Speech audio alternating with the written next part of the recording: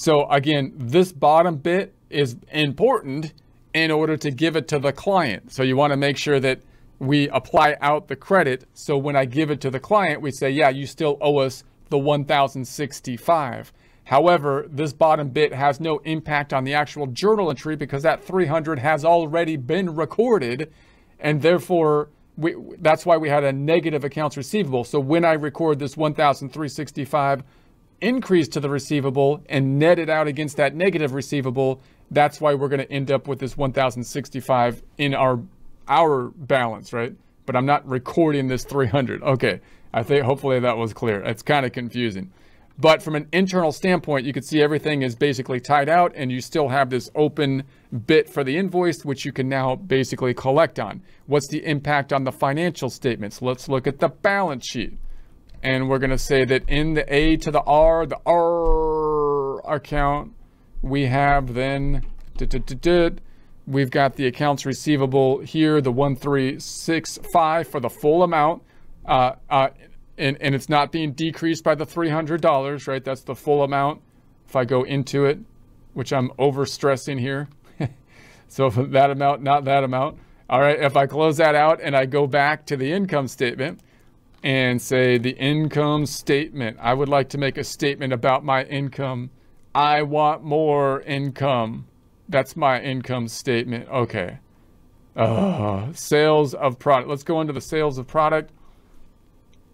And then we're going to say that we had then the invoice down below for Anderson of those items. So those are the sales price, not impacted by the deposit. And then if I go back, then the difference between those two is just like normal in the sales tax payable. And then we also know that the inventory is going to be going down. So if I go into the inventory, we can see that it is going to be going down, not impacted by the by the 300 that we've received as a deposit. It's not impacting the journal entry. And then the other side is going to be on the cost of goods sold. So if I go into the cost of goods sold, we can see the decrease or the increase in the cost of goods sold, which is going to decrease the net income, net impact being revenue minus the cost of goods sold. And if I go into the accounts receivable, we'll have the subledger for the accounts receivable over here. So subledger now for the A to the R for Mr. Anderson. Let's refresh it. And you can see it's been removed. That amount, well, we have the open portion of the invoice. Here's the original amount of the invoice. Here's the open portion, 1,065. And if I scroll to the bottom, 20,426.50 is what ties out to the balance sheet, 20,426.50. And notice now, we don't have a timing difference for Mr. Anderson anymore. If I go back over here, just note that now we don't have a negative amount in here. It's only when we have the negative amount before we complete the transaction that we have a problem in terms of not exactly correct financial reporting, having a negative receivable for a particular customer versus a positive liability. We no longer have that once we issue the invoice because now we have a normal accounts receivable that we need to be continuing to collect on. All right, so I think that method actually works quite well. And again, if you have this negative amount, you can kind of fix that periodically, which we will do in an adjusting entry process in a future course or presentation.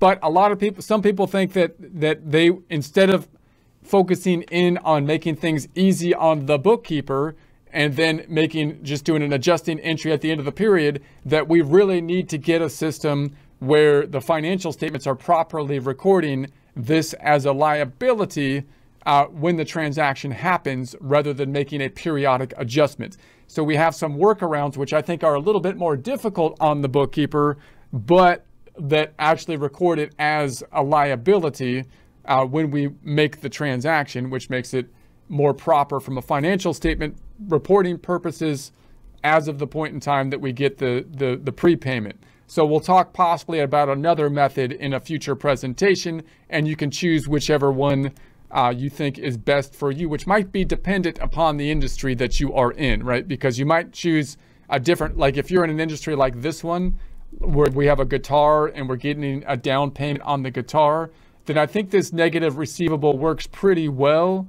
But if you're in a different system where like you are, all of your revenue is unearned revenue, then because you sell like newspapers, you have the lame legacy newspaper sales or something like that, or you have software, then maybe that it might be a little bit different, because then all of your revenue when you first receive it is going to be unearned, and you'll have to then calculate how much of it has been earned. So possibly it might be a little bit easier to do a different method in that case, possibly. But even then, I think this method still, works pretty well. But we'll test out the other method later. So here's our trial balance. So if your numbers tie out to these numbers, great. If you're working along, if not, try changing the date range. Remembering this is the balance sheet on top of the income statement. Assets include checking account, accounts receivable, inventory, investments, payment to deposit, prepayment, accumulated depreciation, contra asset, furniture and equipment, and then liabilities. Who has claim to the assets? The other side of the coin being liabilities and equity. Liabilities starting with accounts payable. The Visa we owe. The sales tax we owe to the government. The loan payable we owe to the bank. The payroll taxes we owe to the government, and then our portion of the assets in equity, including the investment, owner investment, that's our equity account, owner's equity, the retained earnings account, and then the income statement where we have the credits minus the debits. Credits are income, debits are expenses. Credits should be winning overall in dollar amount if we have income and not a loss. If we squished this down to net income and then added it to our equity account of owner's equity, which is the equivalent of retained earnings, then we can see that all of this can be squished down to one equity number, which is the balance sheet number of owner's equity, otherwise known as retained earnings if it were a corporation. We can see that by changing the date one day up, 01/01/25 to 01/01/25. Let's run it and we can refresh it.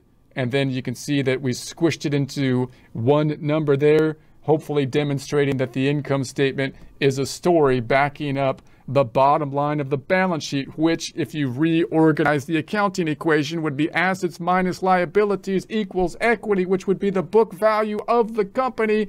And the income statement tells you a story about how you got to that position, going back, say, usually a year in time.